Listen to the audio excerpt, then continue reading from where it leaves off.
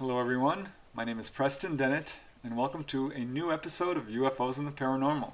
Today's episode I call California UFO Landings and Humanoids, 12 True Cases. I love cases involving sightings, don't get me wrong, but I think it's humanoids and landing cases is where we get a lot more information about extraterrestrials and the UFO phenomena itself. And all the cases I'm presenting today are from California. I think that's significant because it shows that each location on this planet, almost without exception, does have a long history of encounters. And the cases I'm presenting today reach all the way back to the 1920s up to the 1980s. So we're talking decades of encounters. I had a lot of cases to choose from, but I wanted to choose cases that I think are unique in some way, or have high levels of credibility, multiple witnesses, physical evidence perhaps in the form of landing trace cases or animal reactions, and cases involving a wide variety of humanoids. And it's really amazing how many different types of humanoids there are. It's certainly not just grays. So what I'm basically going to be doing today is giving you a reading from various sections of my book, UFOs over California, A True History of Extraterrestrial Encounters in the Golden State. And each of these cases provides another piece of the UFO puzzle. So I do have a lot of cases to present, so let's just get started. The first case I'd like to talk about today took place in Bakersfield, again, California. This is in Southern California, north of Los Angeles in the high deserts. And in fact, this is one of the first UFO landings in California that left actual physical evidence of its existence. These types of cases are really rare and are called landing trace cases. And this one occurred well before the modern age of UFOs. It occurred on October 18, 1927, when a school teacher by the name of Richard Swede was driving alone in the outskirts of Bakersfield when he had an experience that he actually kept secret for about 32 years. As he was driving along the highway, he suddenly observed a strange saucer-shaped object landed directly along the side of the road ahead of him. He was able to get a close look at the object as he sped closer to it. He said the object was metallic-looking, bluish-gray in color, and was quite large, about 60 feet in diameter, and had a row of round windows around the perimeter. Now when he got close, it suddenly emitted a very strange noise, which he described as, quote, whining, humming, wheezing, and swooshing. This object then rose steadily at an angle of 45 degrees and accelerated very quickly up into the sky. Now he did something very smart. He kept his eyes on the exact landing location and pulled over to investigate. And upon examination, he was amazed to see that the sand on the ground where the object had been was, quote, fused like glass crystals. This is pretty significant for a couple of reasons. One, it does represent actual physical evidence of something very strange here, but it also shows how hot these objects truly are. And that's what happened here. This case was investigated by pioneering researcher Charles Bowen, who was one of the first to accept that there were actually humanoids on board these craft. The next case I'd like to talk about occurred in El Cajon. This occurred in December of 1957 to a gentleman by the name of Edmund Rucker, a resident of El Cajon, and this was an experience that was very memorable to him.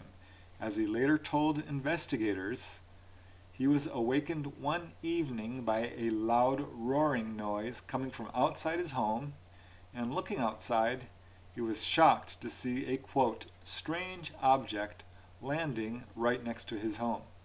So this does seem to be intentional contact.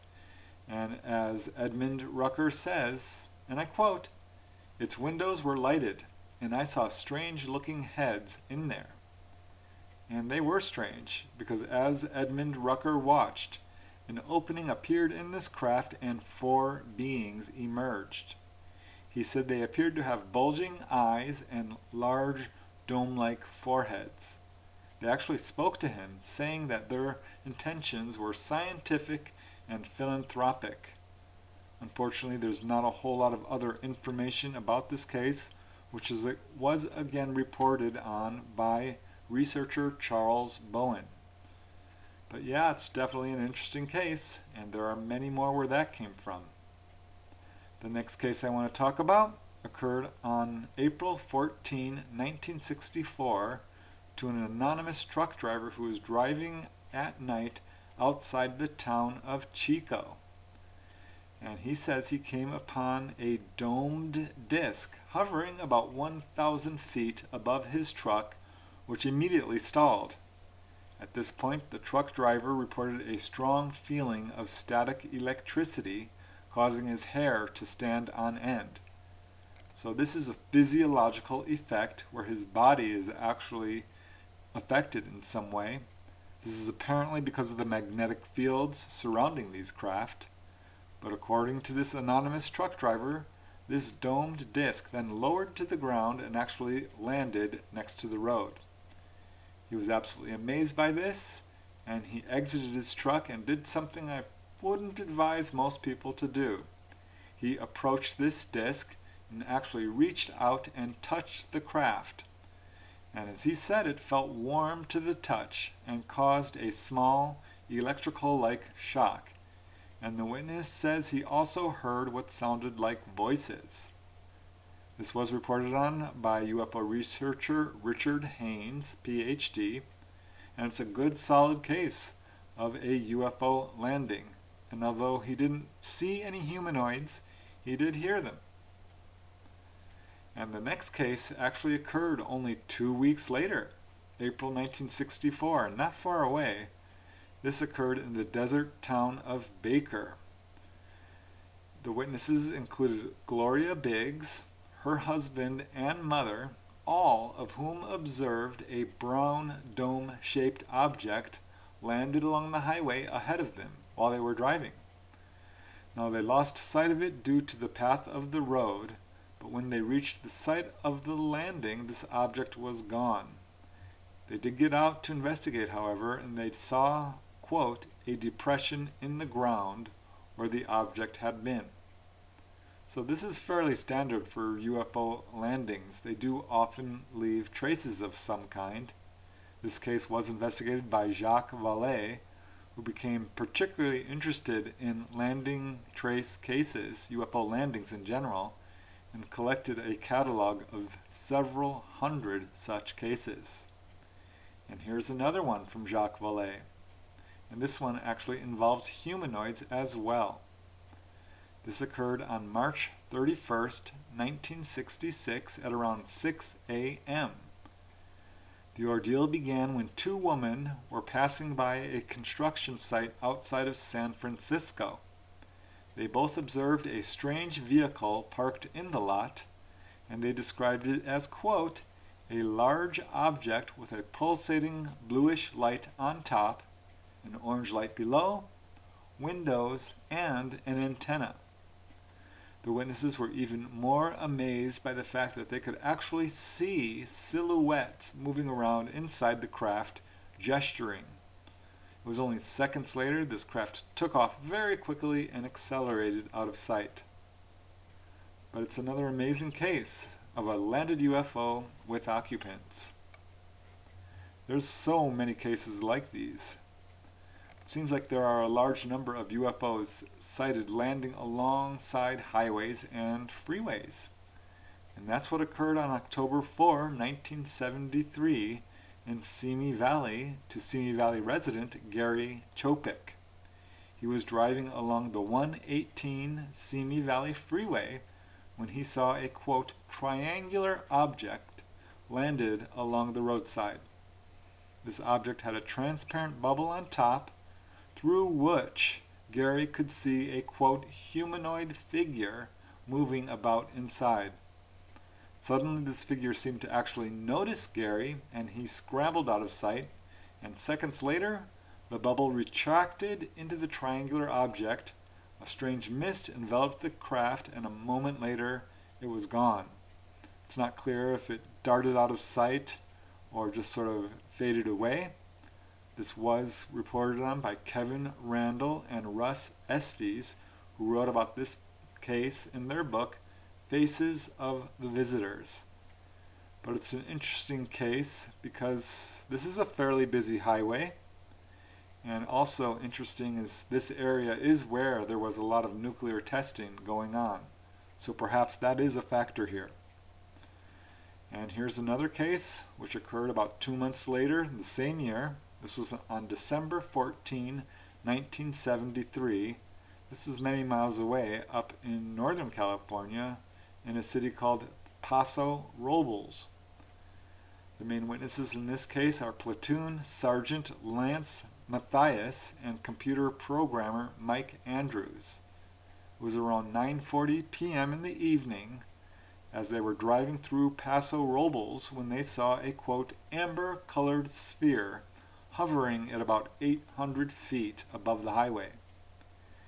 This was a weird object. They could see a black cone on the bottom of this sphere, which was emitting a bright red beam of light, which was causing itself a, quote, great disturbance in the field below.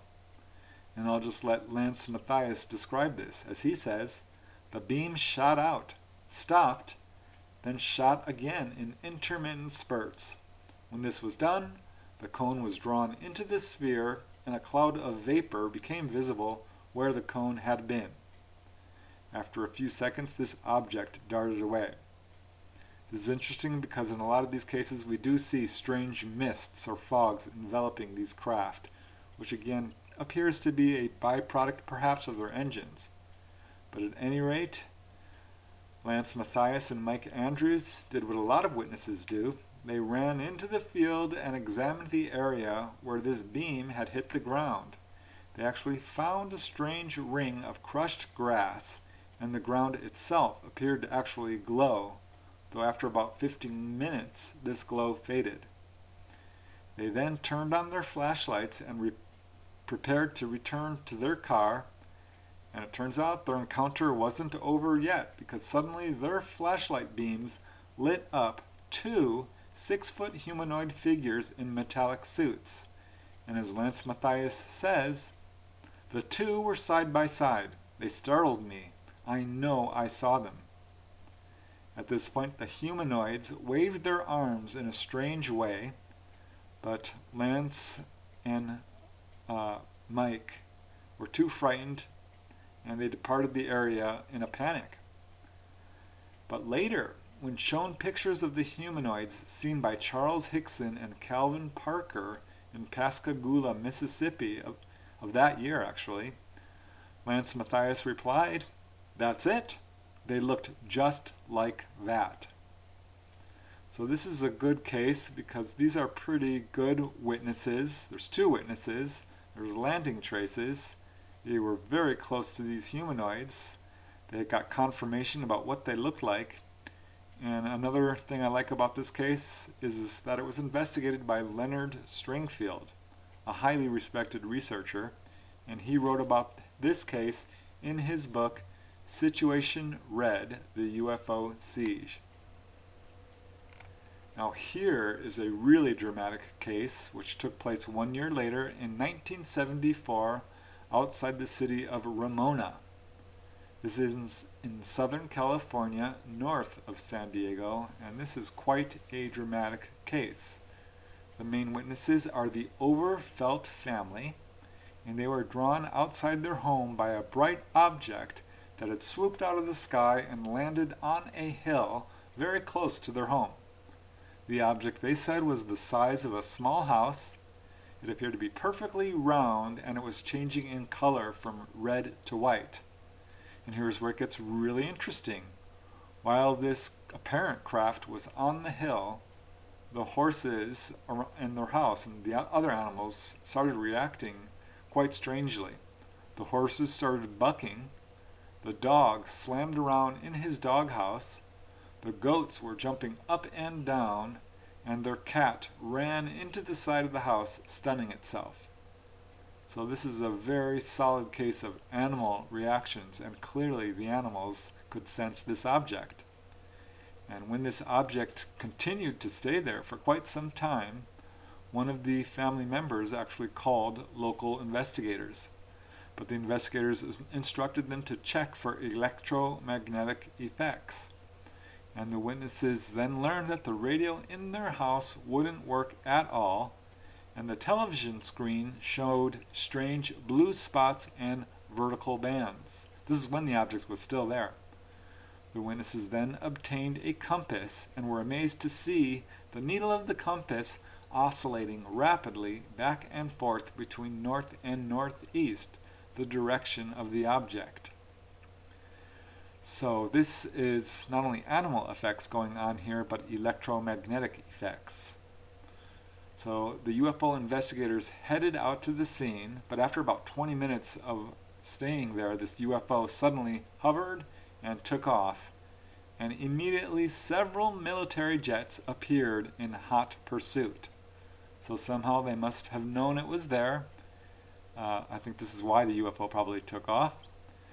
At any rate, as the UFO took off, the compass needle flew off of its glass pivot and actually lodged against the glass cover of the compass. The main investigator to this case, Eric Herr, calls this case, quote, a classic. And I agree. It's got a lot of evidence to it. And here's another case, which occurred just 3 years later, on March 6, 1977, in the town of Silmar. This is in the San Fernando Valley, a pretty heavily populated area, and the main witness in this case is a private security guard by the name of Douglas Crees. A lot of security guards become UFO witnesses because obviously they're outside keeping guard, and Douglas Crees was at his station outside a factory in Silmar when he saw a, quote, reddish glowing light. It came from the east, flew over his head, and actually landed behind a nearby building. Douglas Crees was intrigued, and he went to investigate, and to his amazement, he observed a landed craft, and he said it was shaped like a, quote, tuna can with a high transparent dome. The object itself glowed a deep red and was emitting a low hum. So he continued to approach this object, and when he got to within about 300 feet, he could feel an intense heat coming from the object. This warned him away, so he retreated and called the Van Nuys police. The police told him they do not handle UFO reports and referred him to Ann Druffel, who was then one of Southern California's leading UFO investigators. She did meet with the witness, Douglas Crees. Of course, by this time the UFO had already taken off, but she interviewed him and ended up writing about his case along with D. Scott Rogo in their excellent book, The Tujunga Canyon Contacts. It's a really interesting case. And here's another very unusual case, which actually took place over a period of years, starting around 1977. And this occurred outside of the town of Colusa. The witnesses in this case were two brothers. They are anonymous. They are Native Americans from the Cortina tribe, and they lived in a small, isolated ranch house, which was quite remote. It had no water or any electricity. But this case came to the attention of investigators after these brothers told their neighbor that a, quote, strange plane kept landing in their fields. And it wasn't just an object, because they said a short humanoid figure would then exit and harass the two brothers. And as the brothers told their neighbor, this object showed up and then darted away quickly. One of the brothers, we do know his first name, Amos, told his neighbor that he disliked the visitations because the, quote, little stranger made all his horses go wild, and hunting the next day was difficult because all the animals would go into hiding. So this is another interesting example of animal reactions. And according to Amos, this figure didn't actually walk, but floated a few feet above the ground. He was quite short, only 3.5 feet tall, and typically wore a strange one-piece brown uniform. His appearance was quite unusual. According to Amos, he had long hair, a large nose, and gave off a bad smell. Amos reports that this figure would actually enter through the walls of their cabin and then dart away whenever Amos approached. Now, when investigators arrived following several of these incidents, Amos showed them where the object had landed, and investigators did find strange circles of crushed and swirled grass. And during one visit on October 18, 1977, one of the investigators actually observed the UFO approach close up and then dart away. And when the investigators finally left, these visitations continued on afterwards. This is a case that was reported on in Jacques Vallée's catalog of UFO landings. And yeah, a very interesting and unusual case.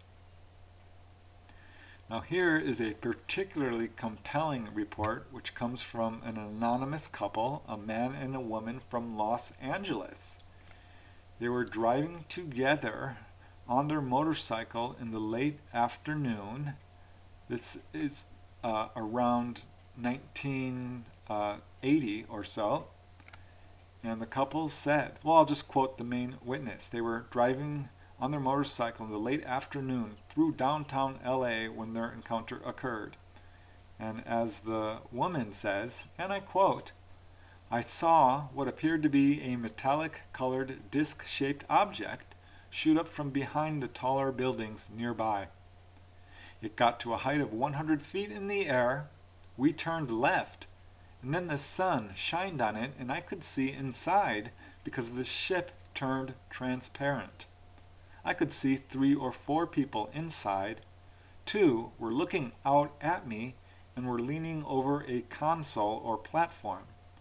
They looked like 2 handsome, ordinary human men. I gave them a peace sign because it seemed a fun thing to do. They didn't respond, but showed no emotion other than curiosity. I don't tell many people because of my fear of ridicule, but my husband saw them too, but not as clearly as me. It reminded us of a soap bubble when the setting sun shone on it. Where the sun didn't hit it, the craft remained a steel gray, opaque color. My husband doesn't think it's a good idea to tell anyone, but I've been keeping quiet for too long." They ended up reporting their case to NUFORC, the National UFO Reporting Center. And this case is interesting because it involves this disc which turns transparent. And they saw human-looking ETs. She gave them the peace sign. It's a very interesting case. And now I get to the last case I'd like to present today. And this occurred in Sherman Oaks, California. This is right up near Los Angeles. And the witness is Maria. We don't know her last name. This was reported on by Richard Haynes, again a prominent UFO researcher. Maria was 42 years old, a divorced mother of 2 boys, and she lived alone with her younger 8-year-old son. Her older son had moved out, actually, because Maria was experiencing repeated visitations by gray-type ETs. And it was around 2 a.m. in the morning of November 29, 1988, when Maria woke up once again to find an ET in her bedroom. And I'll just quote Maria directly, as she says, "There was a being evidently assigned to keep me absolutely frozen to the spot. He seemed most unhappy with his task. He was standing almost like a sentry." Now this upset Maria because her 8-year-old son was also in the room, and each time she tried to open her eyes to see him, she said that this ET forced her to close them again. And after a long mental struggle, Maria kind of gave up, and her next memory was waking up the next morning. and during breakfast she asked her son if he had had a good night's sleep. And he said, yes. And you know what? My aliens came back. So he was absolutely aware of what was going on. Like Maria, however, her son was unable to recall any on-board sequence. However, he did report something very interesting. And that's why I wanted to include this case. He vividly recounted to his mother how it felt to be taken through the closed front door. As he told his mother, and I quote, "Well, you see, once you get halfway through it, it's not wood anymore. It's really neat. It changes into lots of little colored balls, and that's the most fun part. And the only time the aliens ever get mad at me is because I like to stay in the middle and look at the balls for a really long time. But they tell me it's dangerous to stay in the middle. I have to come out the other side." And as Maria, his mother, says, he was disappointed about that, but he was very emphatic. And then he went on to ask what was for lunch later, and he dropped the whole subject as if it was just as matter of fact as could be. Now, Richard Haynes was the primary investigator to this case, and as he says, "I worked with Maria over an 18-month period. She claimed to have had over 50 separate visits, one every 11 days on the average, and this event took place during the middle of this sequence."